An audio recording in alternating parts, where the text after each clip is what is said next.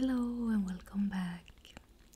This is the second part of the World of Warcraft, the Burning Crusade, official strategic guide from Bradygames. As you can see, we're gonna continue from where we left off by the different classes and go through the rest of the book. I hope you enjoy and let's get into it. Thank you. We're gonna continue from where we left off, and we left off by the new races. And first up are the Blood Elf, two surprising allies.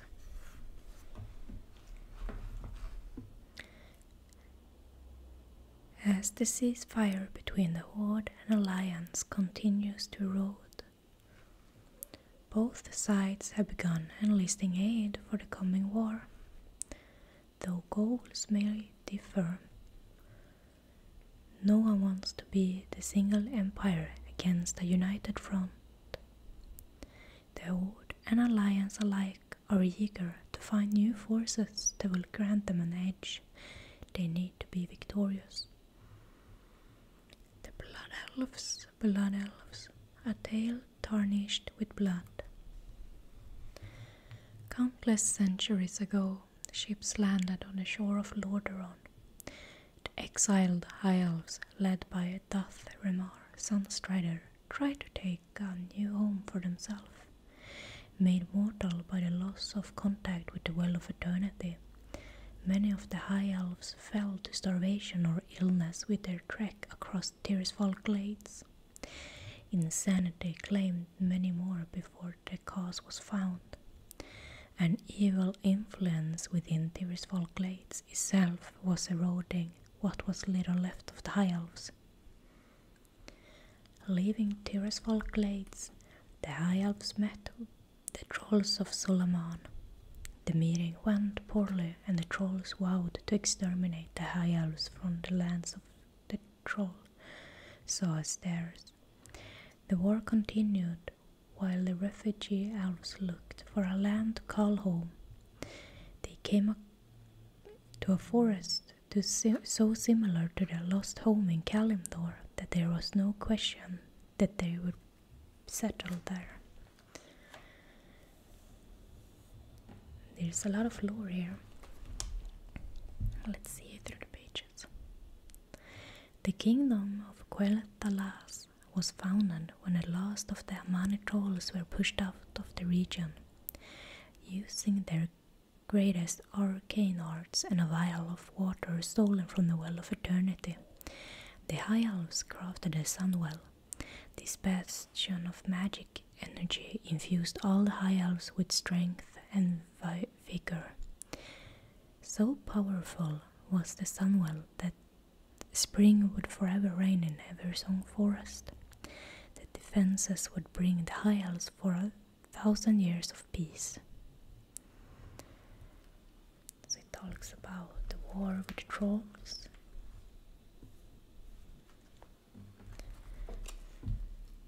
It was during a terrible war with the Amani trolls that force of Quel'Thalas sought aid from the human nation Arathor. Though the trolls vastly outnumbered the elves, the combined forces of Quel'Thalas and Arathor, whom the elf taught magic, ground the Amani Empire into dust.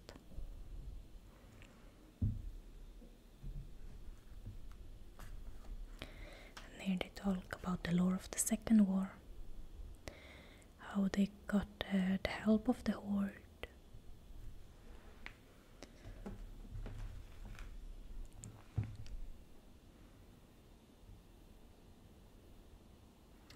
And about the Third War.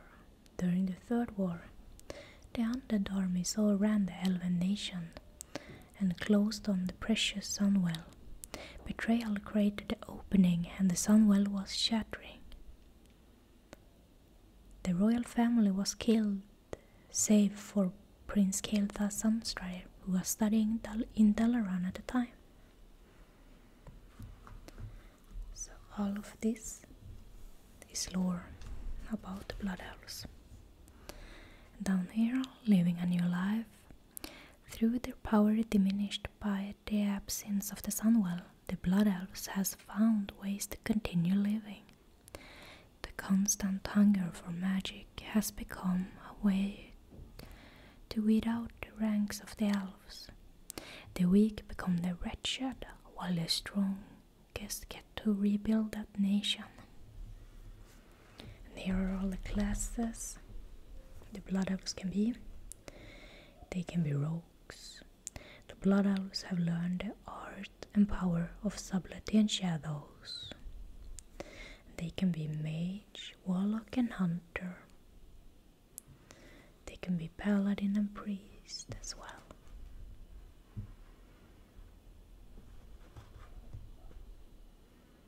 I'm sure they could be a warrior as well, but maybe they won't go into that. Here. Yeah. Here. No, classes. Mage, paladin, hunter, priest and warlock. From TBC Classic.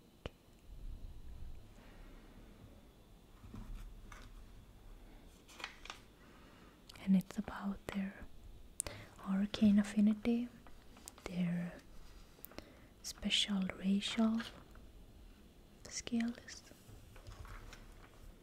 And here's about the Draenei's. These are my favorites to play, and my favorite character lore-wise. The Shays.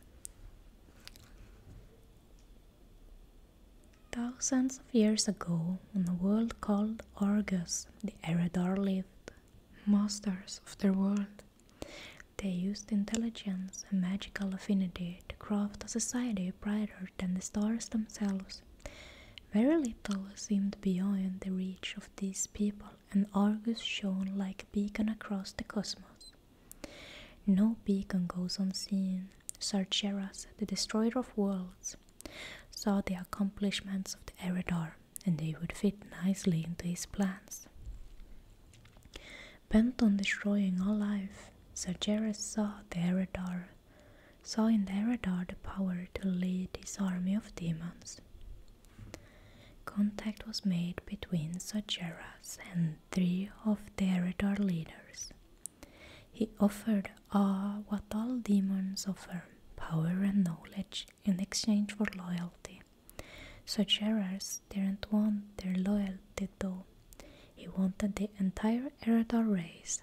Kil'jaeden and Archimonde were tempted by the offer, while Wellan was hesitant. They were given time to think it over. Wellan had cultivated the gift of foresight. He called upon the gift and was bestowed with a vision of the future. He saw the truth of Sargeras' words. The Eredar who accepted this offer, his offer, would gain almost limitless power and knowledge. The price, Wellan saw, would be terrible. The Eredar would be transformed into creatures of evil. This vision continued, and Wellan saw the Burning Legion and the purpose for which it was created. He watched as the Legion destroys civilization after civilization. He awoke from the vision, terribly disturbed. Though he warned the others of his vision, Kil'jaeden and Archimonde ignored Wellan. The power that Sargeras offered was too great a temptation.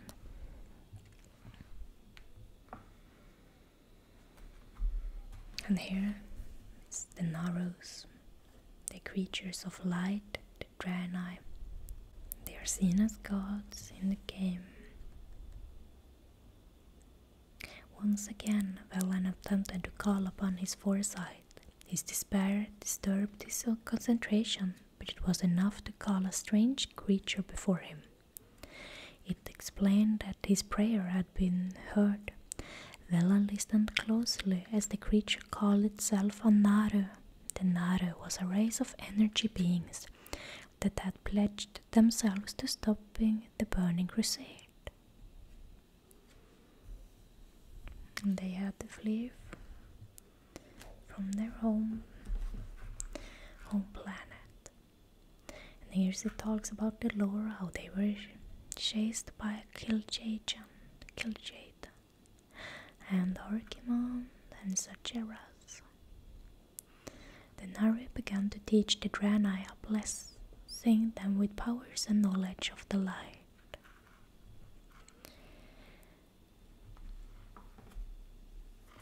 And here is when they crashed with their spaceship on a Surmi style. Knowing yourself, the Draenei have spent many lifetimes perfecting themselves. Their once brilliant civilization was a place of learning, and what the Draenei didn't discover themselves, they learned from others. Perhaps it was this ability to absorb knowledge that Sargeras saw in them. And the classes they can be: warrior, mage, shaman, hunter. And up here we can see paladin and priest. And classic I play a warrior, a male Draenei warrior. But this were the first time that Alliance could have a shaman character.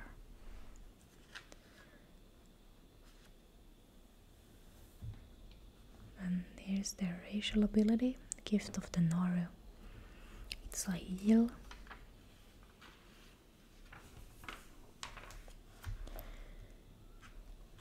And here's some about training the newcomers. This chapter takes players both new and old through the creation of advancement of the new races. Rather than doing what we did with the master guides and give you a modest walkthrough of the starting zones, we gone much farther. This time the walkthroughs cover the full path from creation to around level 20. Quel'Thalas and Ghostlands are covered first, then we'll start over and give you a tour of Azure Mist and Blood Mist Isles with the Draenei. So all of this, Blood Elves. Then they start in Neversong Woods, map legend. So this is the capital of Silvermoon. And I guess all of these are maybe the quest hubs. There's just a long list of all the little dots, what they mean. And we're not gonna go through everything in this book because I think you will get bored after too many parts and just names. Here is some info about Eversong Woods. Eversong Woods. Let's read at the top. Eversong Woods is the home of the Blood Elven capital, Silvermoon City. Though still in the process of reclaiming this land, the Blood Elves possess relatively safety here. Due to their recent efforts, flight from Silvermoon have resumed, and the new union with the Horde makes it possible for the Blood Elves to spread out across Azeroth without the odds of being stacked as heavily against them. That said, the Dead Scar is one of the greatest reminders that the doom and peril of the Scrooge stands ready to push into Quel'Thalas during even the faintest moments of weakness. I think it's quite hard to read this small text. It's about Sunstrider Isle. And here's about all the quests you can do and where to go while doing the quests. This old book has a lot of tutorials and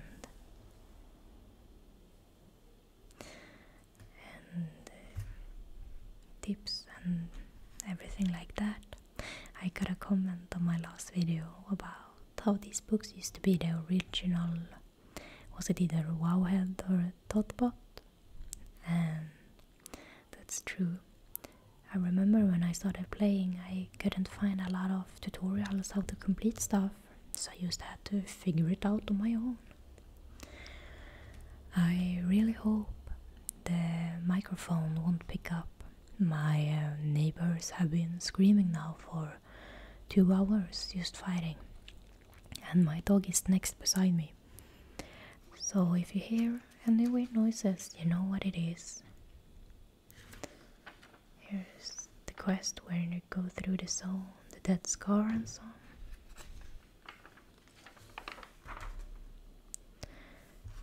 Here's when you continue on to Fairbreeze Village.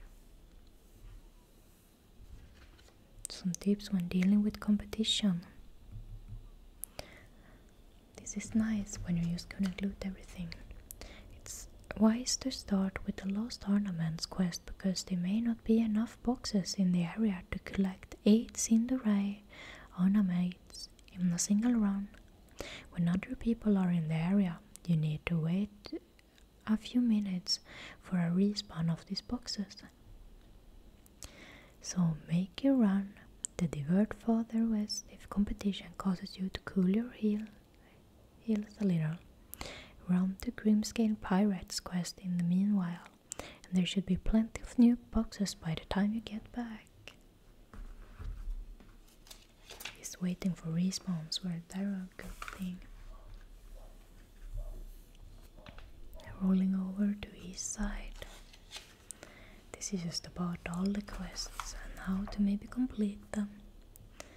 Here's a Silvermoon City map legend.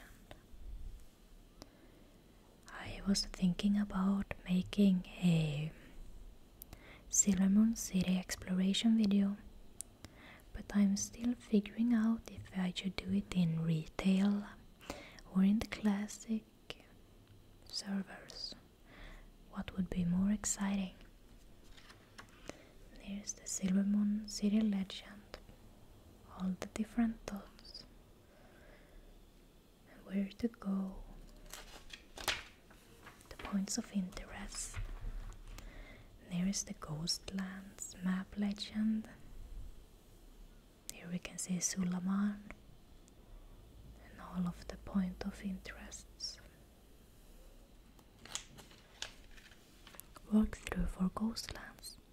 Greatly affected by the ravages of the plague, Ghostlands are currently dark and dangerous.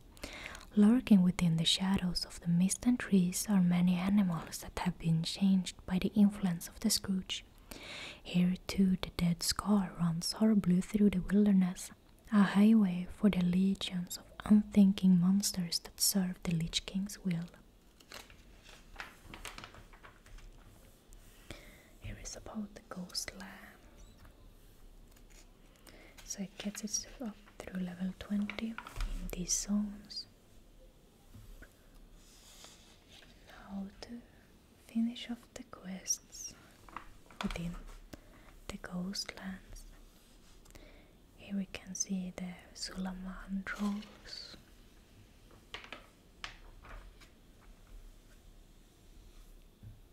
Getting close to the end.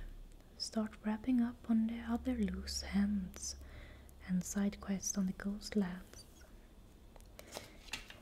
Some tips where we're going next and what to do at the end. Near Sylvanas Windrunner.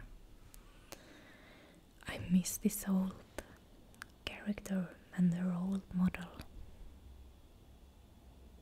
That was so good. The lore used to be really good before a certain point.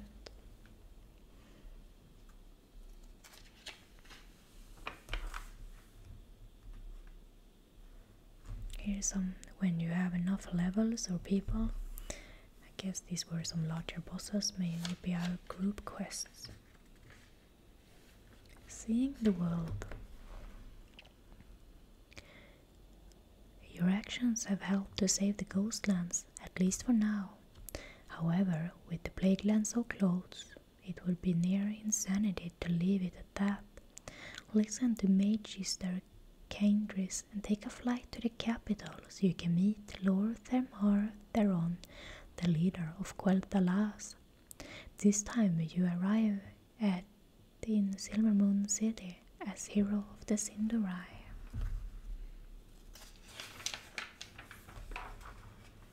And these are time for the Draenei's. I maybe forgot to tell, but this chapter is your first day. What to do as a newly started Draenei or Blood Elf. So let's see, Draenei. The Exodar crashed on a small cluster of islands. The primary two are Azure-Mystile and Blood-Mystile, while parts of the Exodar were scattered across the island. Largest portion has become the hub of the Draenei civilization on Azure-Mystile. The quest throughout these two zones teach you quite a bit about the Draenei and you and yourself. Be prepared to adventure in these islands until level 20 if you want to use them to their fullest. The starter stone of Azure-Mystile was what gave me this deep love for the Draenei. I think this is maybe my favorite starter zone of all time. Here's the Azure-Mystile map legend, you can see the Exodar. And here's Ammon Vale, where you start out. And here are all the points of their interests. Walkthrough for Azure-Mystile. The quiet tranquility of Azure-Mystile was shattered when the burning and fragmenting hulk of the Exodar plummeted to Azeroth. Much of the wildlife was killed when the flaming pieces of metal and crystal hit the ground. Even more were mutated and corrupted when the systems that were vital to Exodar's functioning provide toxic to the plants and wildlife of Azeroth. Here's the first Ammon Vale. Your boat crashed in the small valley of Ammon Vale. While you are not alone, there are only a few other Draenei who have landed here. With much of the technology from the Exodar in ruins, you will have to rely on your own abilities to survive and help others. Here are the first quests that you have to do.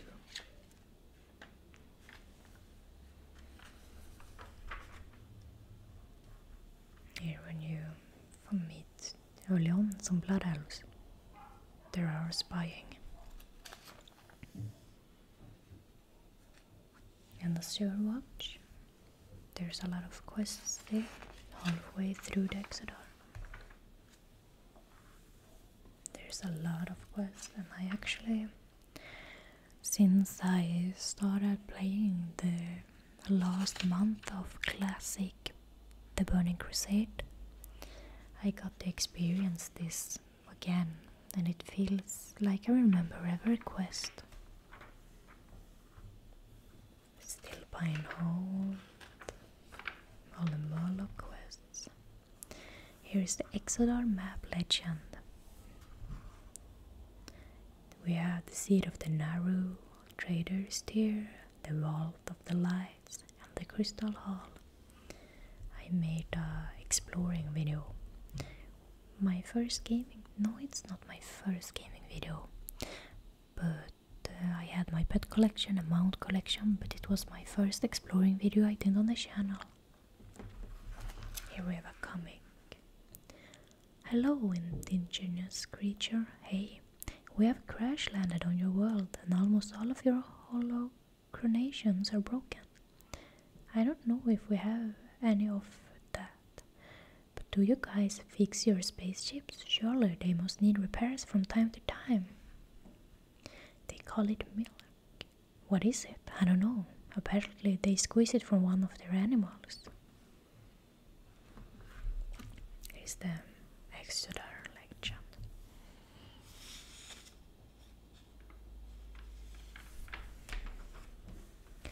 Here's the Blood-Mystile map legend.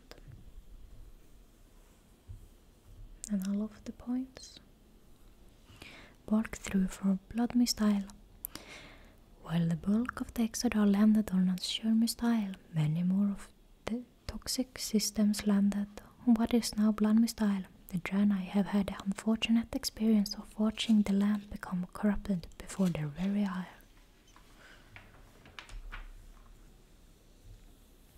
All of the quests. The Blood Watch. Here were a lot of quests. I I also loved, I started leveling up my mining in this zone. Got it pretty high. This completely red zone.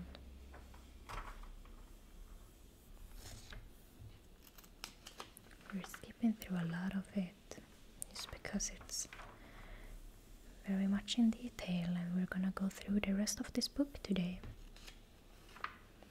Finding the sun portal, Razor Maw and the vector coil.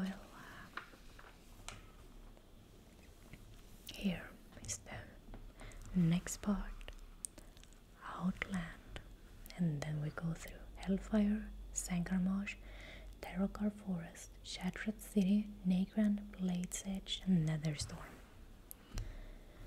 We're a few there to go, or to tread. The maps and legends within provide a wealth of information of the many new zones for the expansion. In earlier chapters we revealed the zones for the incoming Blood Elves and Draenei.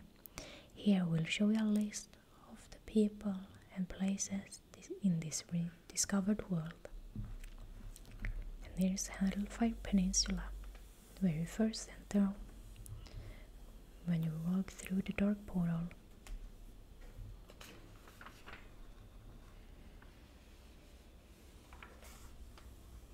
And it continues. Here's Sangarmarsh. That used to be a big sea, I think, lore-wise. Terrakar Forest. Here's the Okundun in Shattered City. This is my favorite zone in game. The music is beautiful, the ambience is amazing. I can't tell you enough how much I love this zone.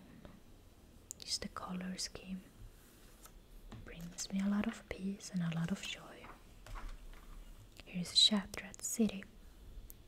All doors rise, Scryer's Tear, Terrace of Light, and the Lower City. Here we can see some of them. This is the Scryer's Tear, an inn or a bar. And outside you can see from the Lower City.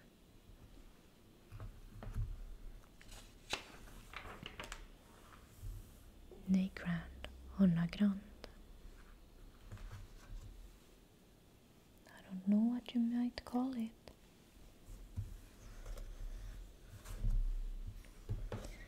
Or how to say it enough. But this is also a very loved zone. The music here is wonderful. And even though it's a destroyed world, it's a very, very beautiful zone that a lot of people have as their favorite. You can see in the pictures. It's giving me a lot of classic nostalgia. Blade Edge Mountains, where some of the black dragons went. Sabilion, right, is now in Dragonflight. And you can either pledge your alliance to Sabilion, I can't remember his name now, or Rathion. And I always chose the first one because he was already with us here in Bladed Mountains back in the Burning Crusade. Netherstorm. I saw now they did not have Shadow Moon in this tutorial. Maybe this was released before or something, but the Shadow Moon Valley isn't here. Netherstorm. It's a beautiful place as well, with a lot of good quests.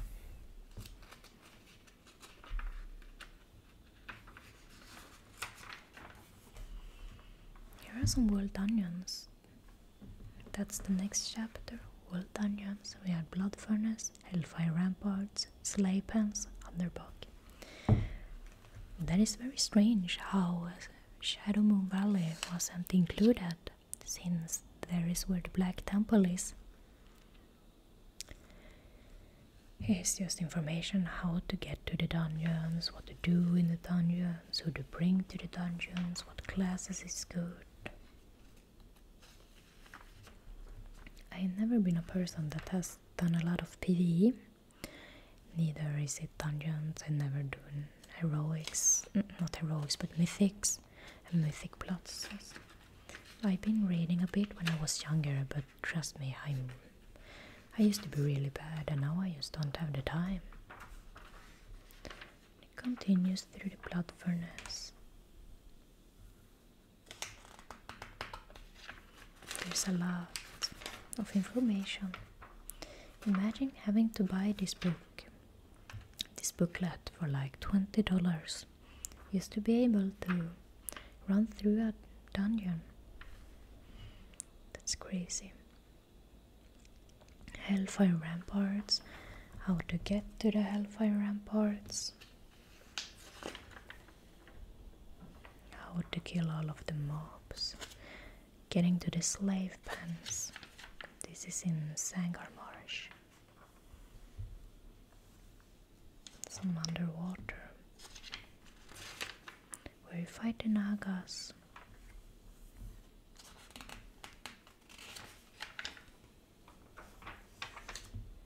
I'm going to have to edit out my... Here's the underbow. My dog is doing this faint little whining because he has to sit on the chair next to me, and I guess he's upset.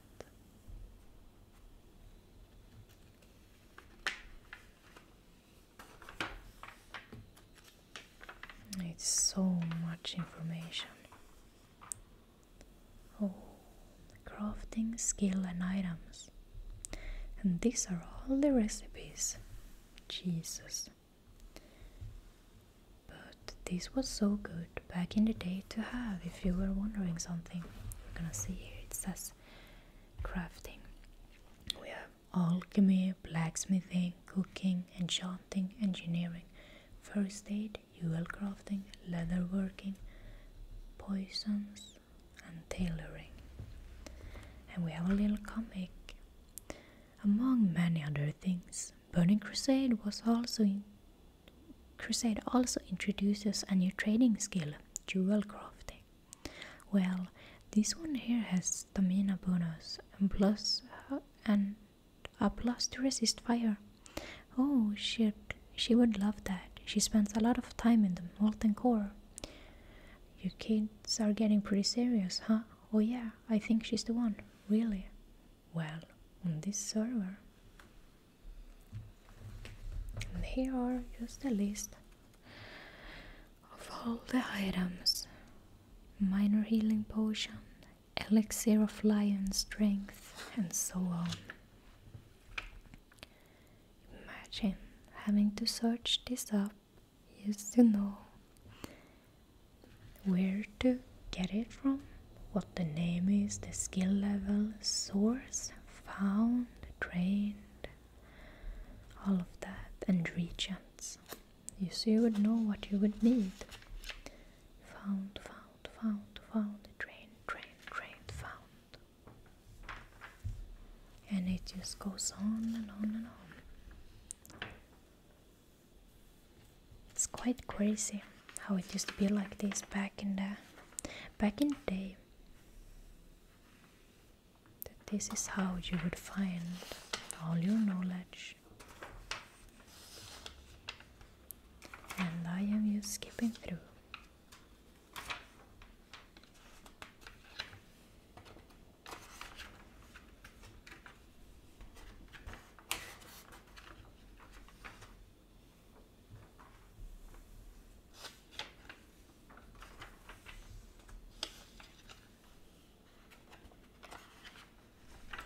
This last part of the book just has a lot of these long list of names of quests and crafting and items, and that might not be as enjoying to go through still this is very nostalgic for me, and I hope it's very nostalgic for you. Here are all the quests, and it just lists the quest in Ammonvale, Ashenvale, Hawkendin, Surmistyle, Badlands, Blades Age. There's a Blood Mistile down here.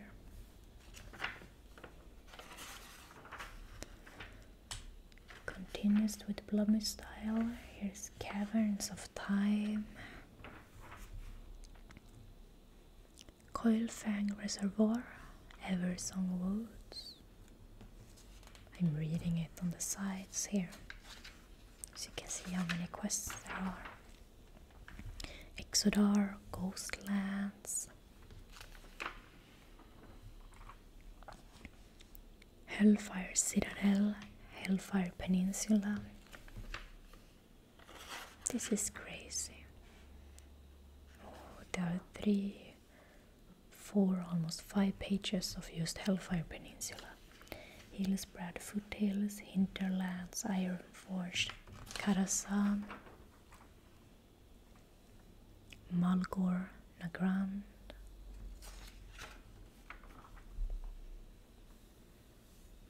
Netherstorm,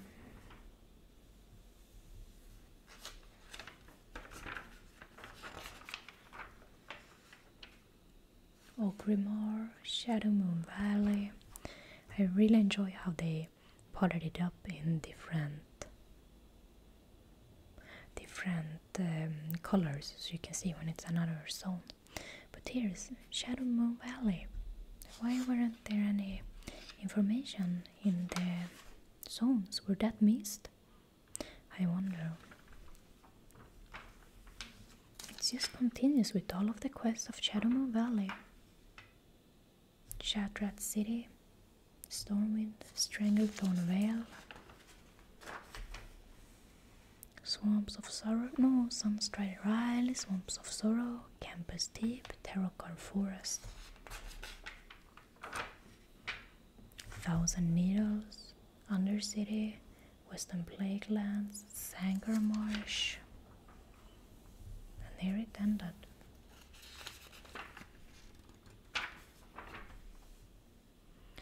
Equipment, oh my god, it never stops, but we're soon throughout this.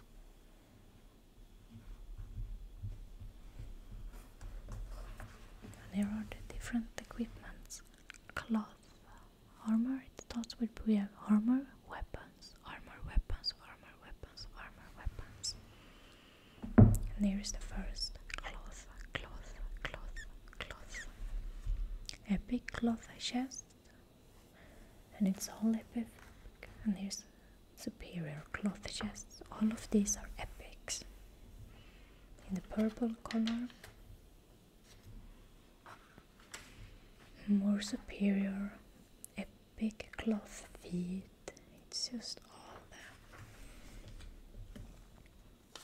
And here's shoes for the feet, epic cloth hands. See how much information there is. Now to get all of these. Epic cloth hand. This could be a lot of information to take in for someone new starting out. We're still on cloth.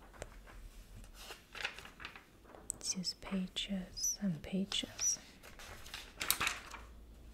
Here's the cloth waist. Wrist. And here's leather. The epic and blue gear. Purple and blue gear. We're still on armor. Then we have to go through the weapons. Epic leather head. And here's the epic leather legs. Soon we're through with the leather, I hope.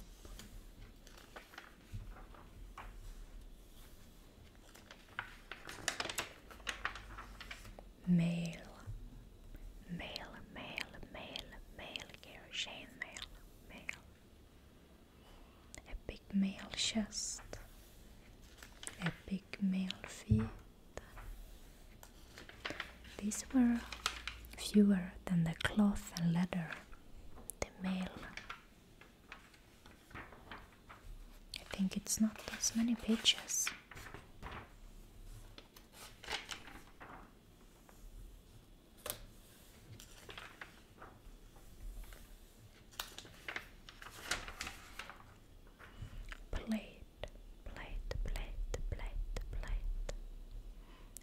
Plate chest. Superior plate feet. Good thing they didn't cover the green items, right?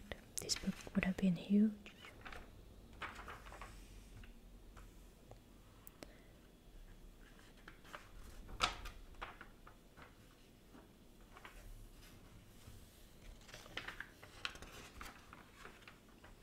We're still not even on weapons yet.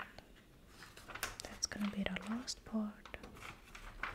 Here we have epic cloaks. Did I miss something? Shields and cloaks. Oh, it still counts as armor, so we're not on weapons. Here, armor and weapons. Here are some of the weapons. Axes, axes, axes. Bows, bows, bows, bows, bows. Crossbows, crossbows, crossbows. Daggers, daggers, daggers, daggers.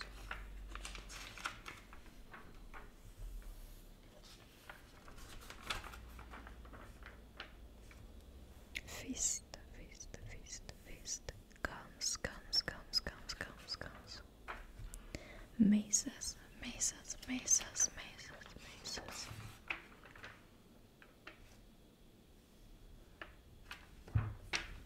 Pole arms, pole arms, pole arms, pole arms.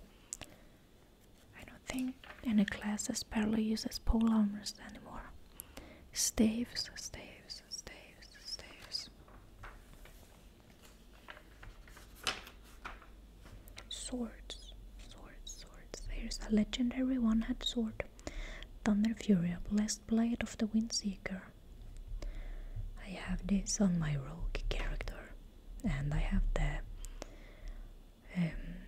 big warclaves from the Black Temple as well.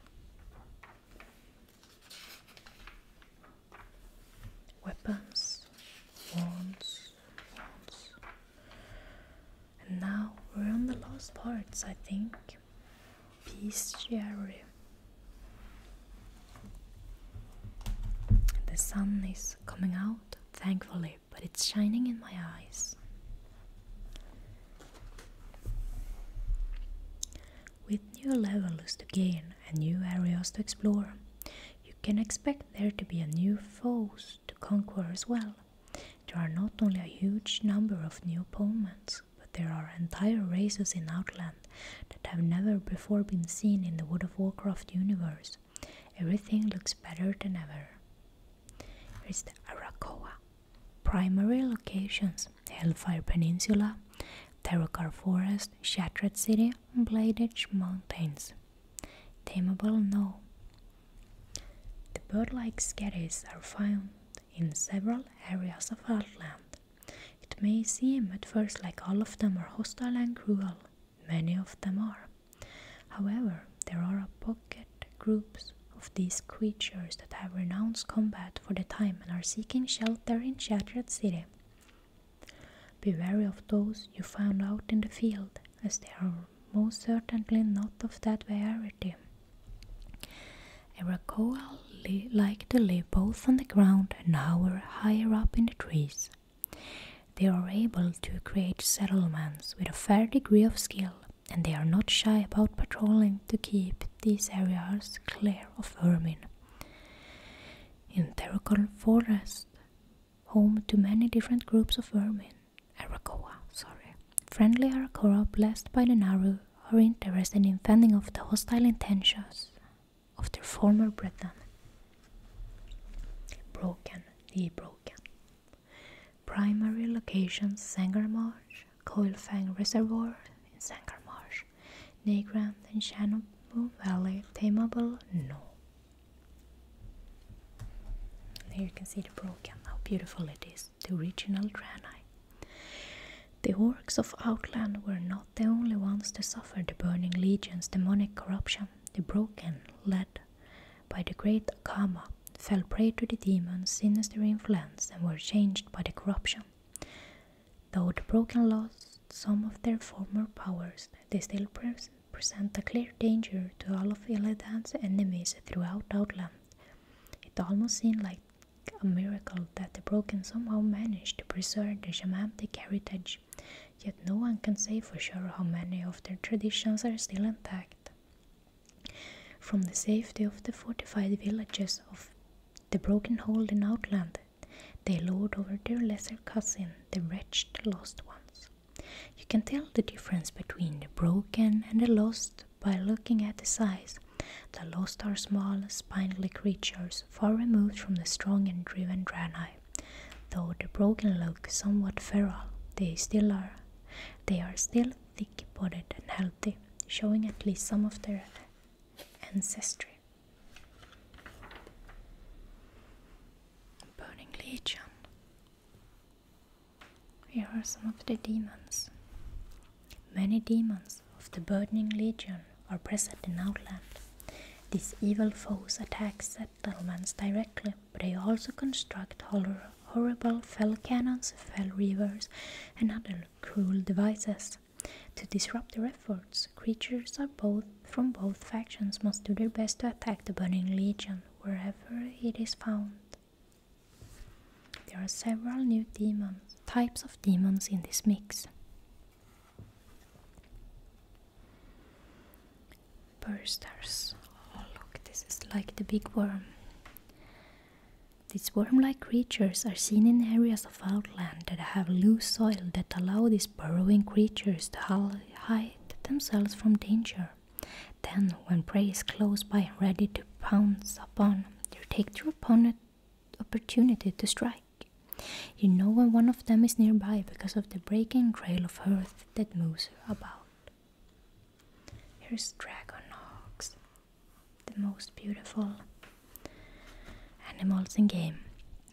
Dragon hogs are very rare indeed, and they are most often seen in Everson Woods, home of the Blood Elves, beautiful creatures. Dragon hogs are sought after by hunters from around the world, even though their stats are rarely outshine those of more savage beasts.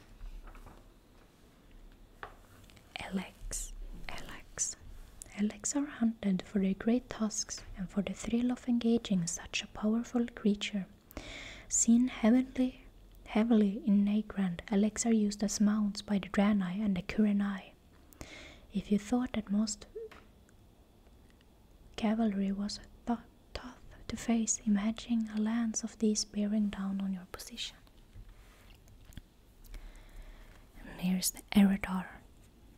The Eredar are one of the oldest known races in the universe. They comprise the commanders and strategies of the Burning Legion. Exceptional skill in magic, their mastery of the arcane art is renowned throughout the scattered worlds of the great dark beyond. The likes of Archimonde and Kil'jaeden, feared and loathed for their unmatched cruelty and cunning, are among the famous members of Eredar race, the vanguard of an unstoppable demonic army bent on universal annihilation. And here's the Ethereals. These are my favorite ones in game, and I wish to see a comeback. They are just pure energy beings from a destroyed world. Treading the chaotic spaces between worlds, the Ethereals are astral travelers who dwell within the twisting nether. They are known to be collectors and traders of arcane items and artifacts. Now drawn to Outland, many Ethereals are seeking to track down treasures and steal them back into the twisting nether. They are liars and scoundrels who stop at nothing to pursue their mysterious aims.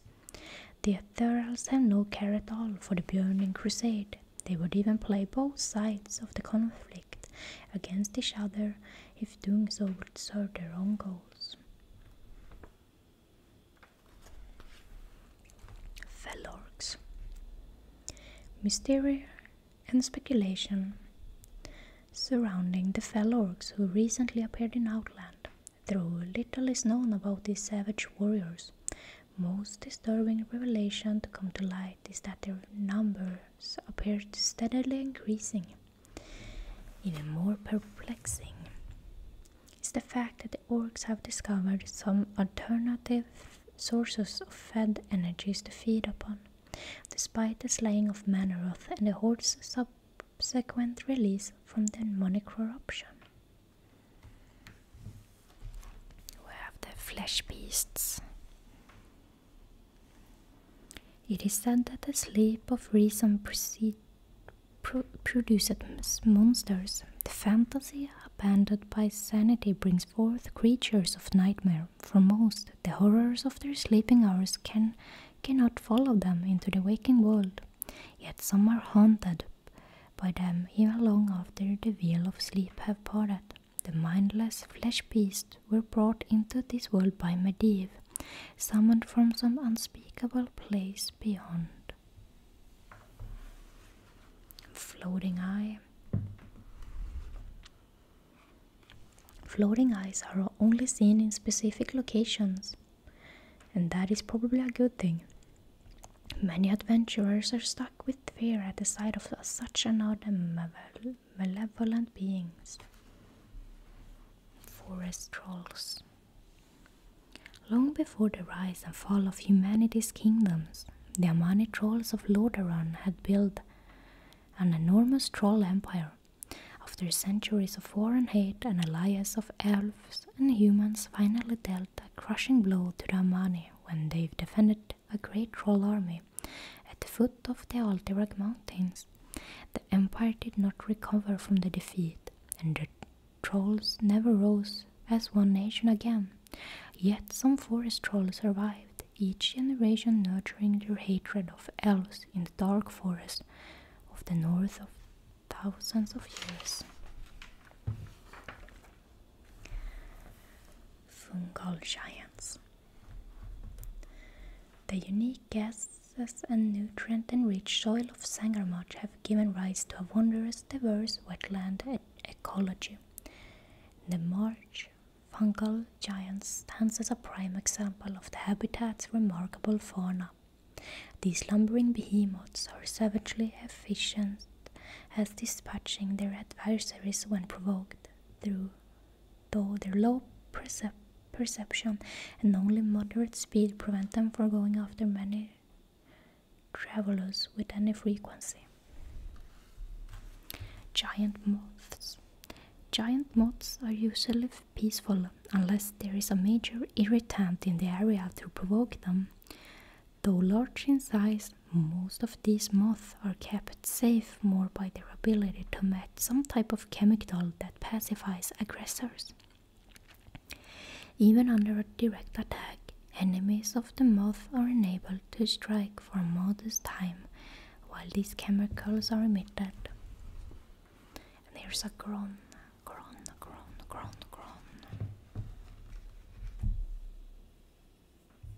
I like how it says, if it's tameable, there isn't a net big enough. Monstrous terror incarnate. Words cannot begin to describe the terrible groan of Outland, the immortal demigods of the ogre race. Some say the Gron have rise to the lesser ogres, yet if so, the Gron show little love for their offspring, lording over the ogre clans with an iron fist. There are said to be only 7 Gron in all of existence. Nonetheless, such rumors are cold comfort in light of the undeniable fact that the Gron wield devastating power. Lynxes. Lynxes are a new species of cats that have not been seen in quite some time. They exist both in Azeroth and Outland, but have been at the periphery. Mana worm. With mana worms, there can be no doubt at all that they are drawn to mana-rich areas. Found in Blood Elven territory and in sections of Outland, they are heavy in mana. These flying beasts are eager to drink from whatever source of power they find. The Naru. When Sergeras descended on the Eridar's homeworld, a race of sentient energy beings, the Naru, helped some Eridar escape the corruption. Soon the Eridar refugees began calling themselves the Draenei, or exiled ones. Moved by the Draenei's courage, the Naru blessed them with the light-given knowledge and power. Ultimately, the benevolent Naru hoped to unite all who opposed the Burning Legion and force these heroes into a single, unstoppable army of the light. Nether Drakes. It is said that the Nether Drakes can be broken of their aggressive tendencies and trained to become flying mounts. Though likely true, those who meet the Drakes will soon understand that only the bravest or luckiest explorers earn this right. Nether Drakes are naturally aggressive and quite capable of defending themselves. Nether Race. Nether Race are a flying species of predator that are often hunted by settlements that wish to keep their region safe. Left to their own devices, these attackers are quick to aggro or on anything that passes through their territory. Moving slowly through the air, it is possible to mistake a nether ray for a spore bat if you aren't looking closely at the shape of the creature, and that mistake might mean getting knocked off your mount or passing too close to such a foe. Ogre Lords. The Ogre Lords of Outland are the only ogres known to retain some of the physical traits of their grown progenitors, such as the bony calcified Prostericians, I can't read that word, on their head and back, as well as a portion of the grown's immense size and strength. Other unique characteristics possessed by the Ogre Lords are their intelligence and reasoning abilities, which are more than acute than those of their ogre cousins. This combination of brute strength and increased intellect make the Ogre Lords worthy of both respect and fear.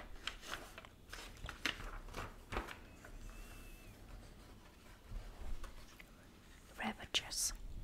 These predatory beasts are found all across Outland, often lurking behind rocky clusters and towering escarpments, waiting to pounce on their prey foolhardily and not wander within striking range of their blinding fast razor-sharp claws. Rock Flyers. Rock Flyers are one of Outland's indigenous species. Many careless wanderers have been killed by the primitive humanoids, who roam the slopes and peaks of blade-edge mountains in murderous packs. Though they primarily hunt smaller mountain animals, they are not afraid of stalking potential prey that is much bigger than they are. Sporelings. Tameable? No, but they like you. Sporelings are the nicer residents of Sangarmarsh. These indigenous people are a fungal race that try to carve out a niche for themselves between the vicious Naga and the fungal giants of the region. Living off of glow caps are hard work. They stay moderately safe. Spore bats.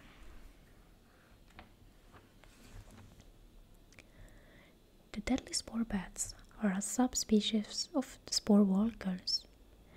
Like their walker cousin, the spore bats draw ingredients from the environments and combine them to form virulent toxins used in subduing the spore bat's prey. Unlike the walkers, however, the spore bats have added advantage of light in their arsenal.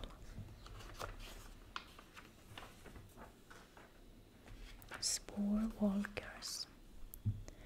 It is believed that the spore walkers evolved over time from the simple organisms that dwell within the depths of Sangarmarsh into the more efficient hunting, killing and eating machines that they are today. Utilizing their environment, the spore walkers are able to derive toxins from the spore of the fungi of the marsh, which they in turn use to stun or immobilize their prey. Talbugs. You might not expect the talbugs to be aggressive creatures, as they greatly resemble the types of prey animals that many see out in the barrens and in such areas. However, there are indeed some stronger and more aggressive varieties of this beast in outlands.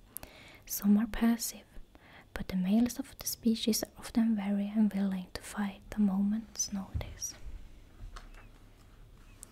Warp stalkers. Warp stalkers are crafty predatory hunters intentionous to drain or that have been corrupted by the Burning Legion. Some reports even suggest that the Burning Legion's officers employ the stalkers as mounts, utilizing the creature's uncanny abilities to phase in and out of the physical and astral dimensions at will. Old enemies with new threats. There are many new skins for the models that you have already seen in World of Warcraft. The new starting areas, dungeons, and outer zones of Outlands are filled with creatures that look slightly different in color or style than they did before. And that were the last. It just went over what it adds for new possibilities. And here's the exclusives. It just talks about how you can buy an exclusive world map or the Master's Guides with new dungeons, bestiary, PvP combat, and the expanded weapons and armor quests and classes and updated first aid professions and maps. These books are a lot to go through. And oh look, here's the atlas I did a video on. It's so nice. And here's the dungeon companion. Then here's, oh, this is from 2007. This video has been very long and I can feel my throat now. I hope you have been enjoying it, and I will see you next time.